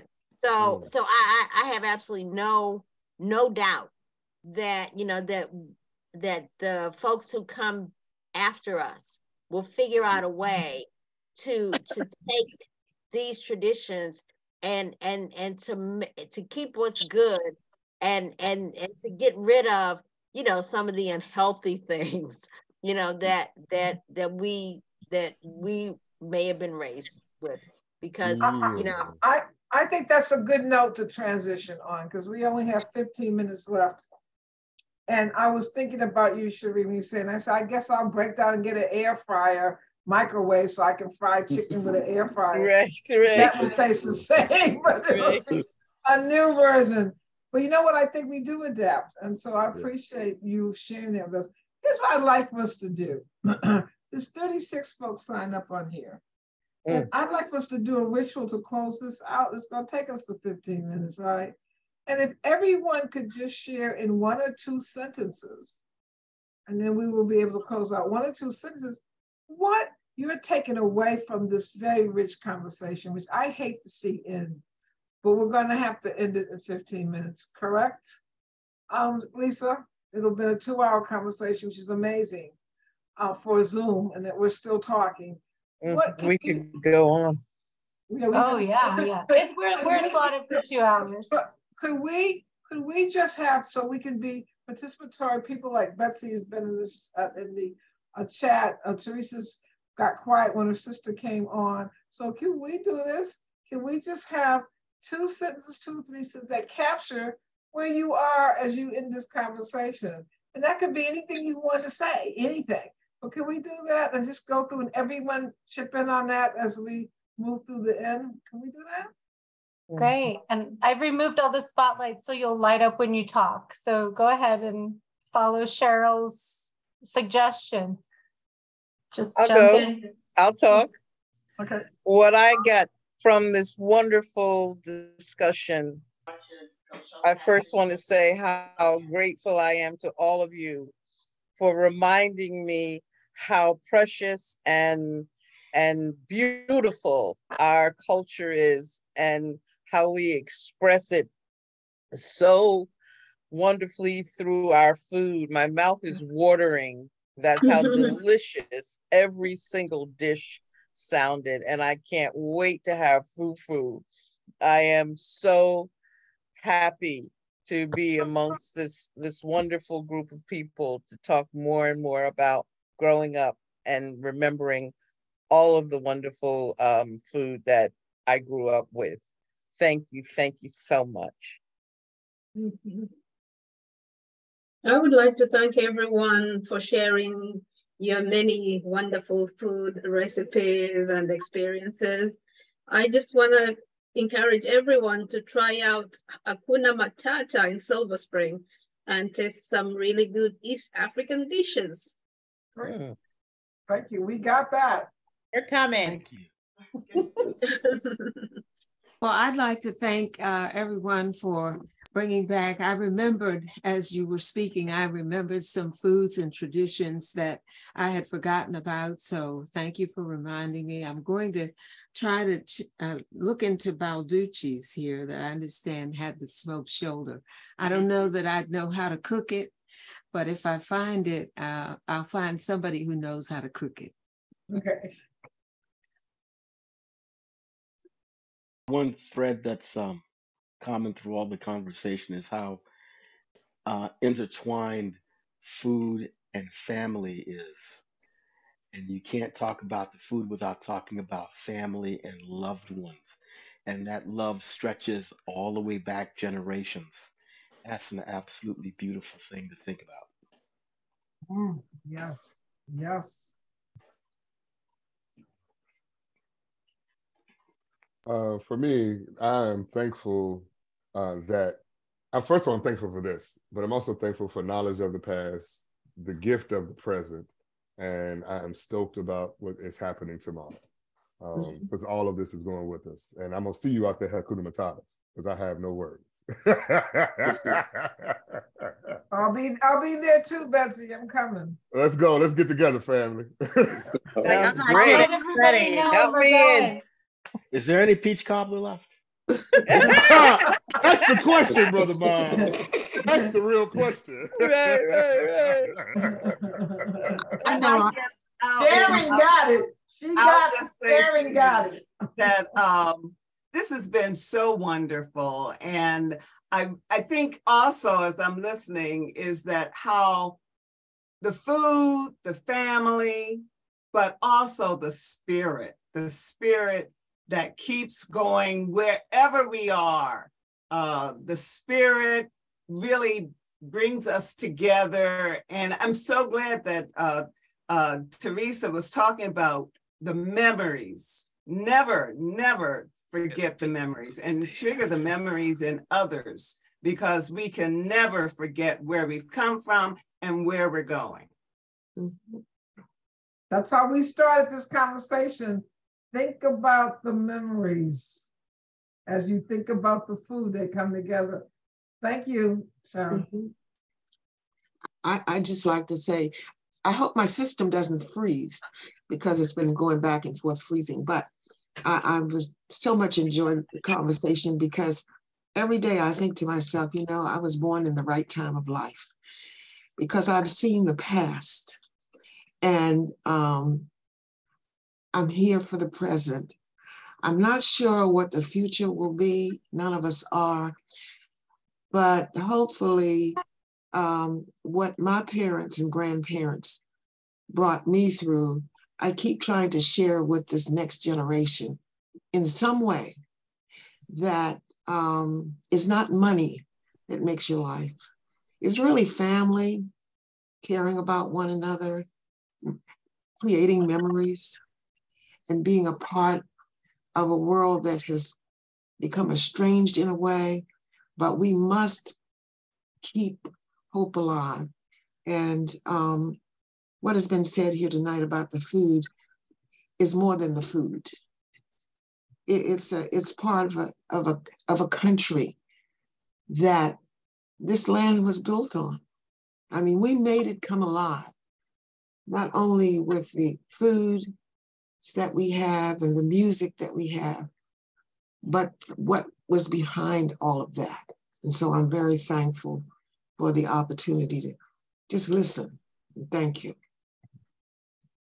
I just want to say that I thought this was going to just be about some macaroni and cheese and collard greens, and you know, it was going to be a good time. But I have to say, this has been a great experience of community. I think, especially as African Americans, we go on this world, and sometimes we feel alone because the struggle's real. but I feel like I've made some great friends here. And I also feel like I was able to remember my grandma a little bit today, which was a beautiful reason. So this has been such a feel good. You all are such lovely people, and I really appreciate this time. And again, this was just a beautiful community.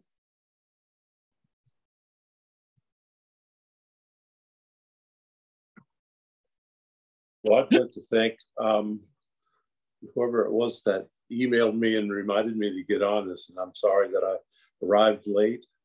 And I, enjoyed this. It took me back to my grandmother, who, when I was growing up, as a teenager, she was the person that I feel like understood me, and I understood her better than anyone else on the planet. And she, for me, personified my definition of what hospitality is. And so it took me back, and it also took me forward to my daughter, who, as I said, is a chef. And cook, a chef is what she is. A cook is what she is. I mean, it's just her. I mean, and moving to New Orleans was like the rabbit being thrown in the briar patch.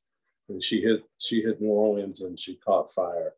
And so now she's working, and she was like, I guess, the youngest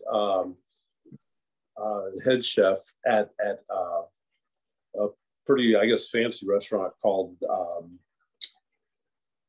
Sylvain's. And finally she got tired of that and felt like she wasn't putting enough good in the world. And now she's working at a place called Cafe Reconcile. And, it'd take me too long to explain what it does, but it really does, pass our traditions on to young people, and also gives them an opportunity to move forward in life. She got tired of, working with, 50-year-old dishwashers that had no chance of moving forward in the industry. So now she's making that happen for young people. So that's it for me. Wonderful. Thank you. It's Martha Wiggins, if anybody wants to know. Thank you, Brother Phil. Thank you for sharing. Anyone else? Do we have everyone? I think I'm just gonna. So I'm just gonna leave with this one quote by Kwame Nkrumah. He was the first president of Ghana. It says, the forces that unite us are intrinsic and greater than the superimposed influences that keep us apart. And that's what it has shown me in this. So I'm grateful to have been here. Yeah. Wonderful. I want to leave with a quote too. So let me just, because here's, Malcolm X said, just because a cat has kittens in the oven, that don't make them biscuits. Hey, now, didn't he say that? And to me, that is exactly what this conversation. If a cat has kittens in the oven, that don't make them biscuits, right? and that is exactly what this conversation has been about. That we were kittens born in this oven, but we are not biscuits. We are still connected kittens. So yeah, that seemed to me to be a very food related and culturally related quote. It's one of my favorites. Anyone else? What's your closing thought as you say goodnight? What's on your mind? That's what I needed. Did you have something? Yeah, I was gonna say,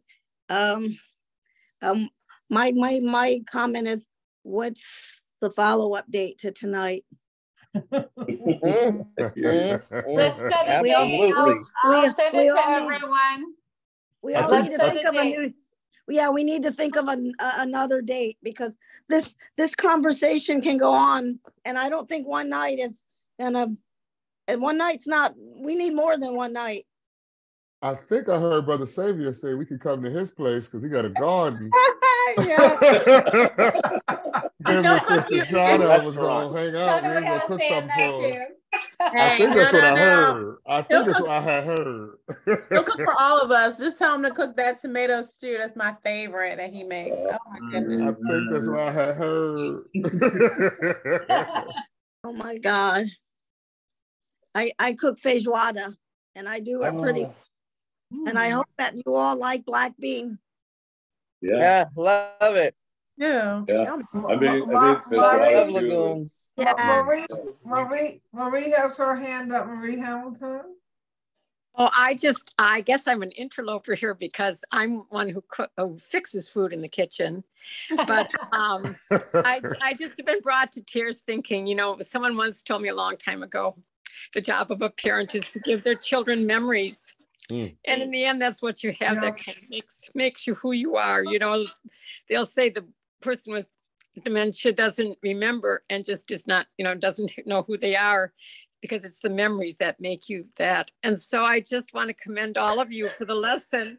Take your lesson far and wide. And as a little white girl who had a great mom who could cook out of anything, I guess what I learned that she passed down was how to, out of whatever was in the refrigerator, leftovers, she would call, you know, and say, we'd say, Mom, what are we having for dinner? And she was helping my dad at his work. And she'd say, well, what's in the refrigerator? And there's nothing. And she would come home and out of that nothing, produce a meal for 9 of us that had leftovers. And the next day out of those leftovers. And so that is, if we can't teach our kids maybe some of our recipes, I never wasted anything, and they've learned that lesson. And just, you know, a lot of times out of nothing, what you can make, if you just sort of, the magic is in the love and the desire. And I've learned so much from all of you. So it's just a gift I'm going to pass on to a lot of people, a lot of friends in my family. And I'm going to try to be a better cook. Thank you. You in the kitchen. You ain't got to try. You already doing it. You already doing it. You just cooked up a good one right there. You just cooked up some good emotions right there. Thank you. Did we get the goodbye from Mr. Fudge, or did he leave us already? He's still here. Yeah. Okay, what you gonna say, Mr. Fudge? Okay, this has been a wonderful evening. I've gleaned so many tidbits from all y'all, some great memories.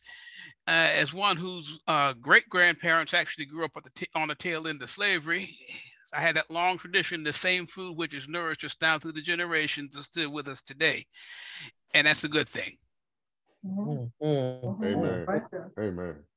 Amen. Do we give every opportunity, Lisa? You're going to close us with the last comment? Yes. Did Wanda get a chance to? I started us off.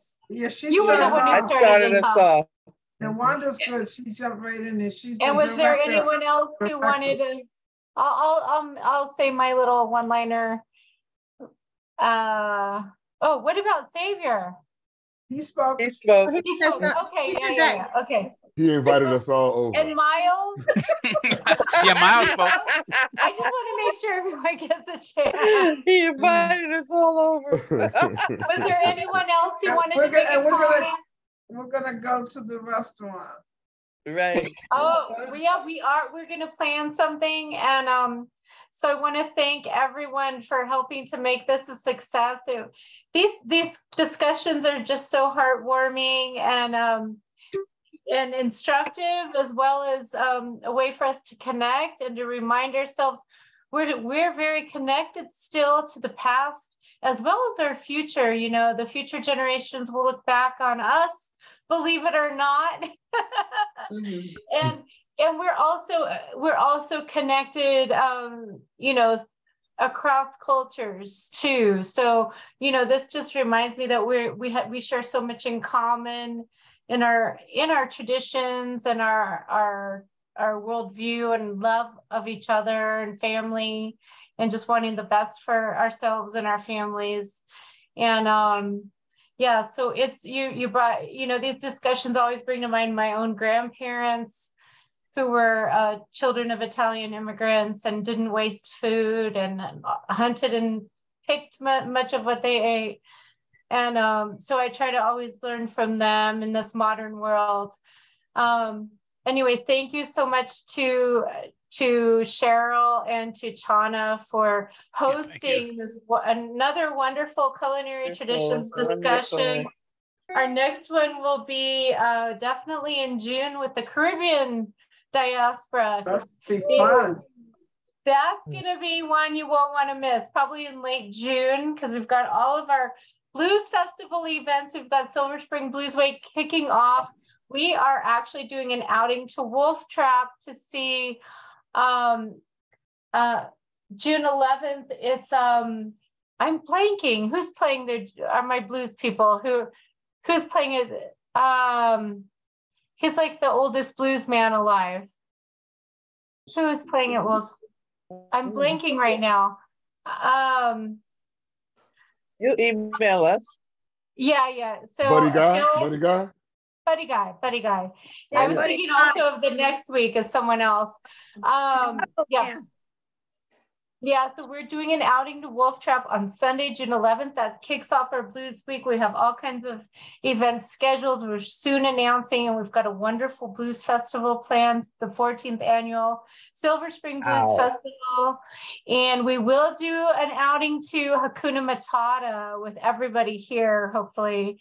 So let's plan on that. Betsy can help organize that with me. Well, Betsy is originally from Tanzania, so Uganda. I'm sorry, she's East African.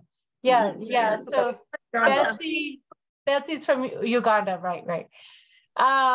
Anyway, thank you again to Cherri, Branson, Wanda Whiteside, Ray Fudge, Sharon Lee Minor, who's on our Women in the Arts panel, which is it's postponed to late March.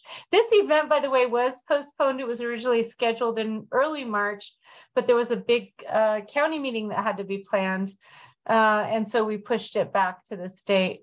Thank you also to the two bluesmen who were on our panel, Miles Spicer and Phil Wiggins. Thank you so much. Great.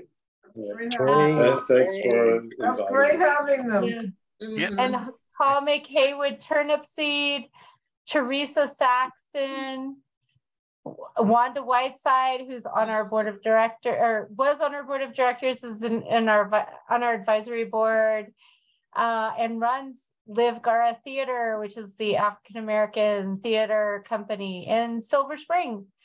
She just had an event this past weekend, so thank you. And I would like to thank my son-in-law for joining me and helping me with the facilitation. And Haywood, thank you too, because you were quite brilliant at keeping it going. Yes, thank you. yes. Thank you. Yes. Thank you. Thank you. Thank you to everyone. It was a wonderful event, and I will share the video with everybody again. So we will see you soon. Thank you. And bye. Love you, Lisa. Bye. Bye. Be well, everyone. Bye. Eat healthy and be happy. I'm eating peach cow.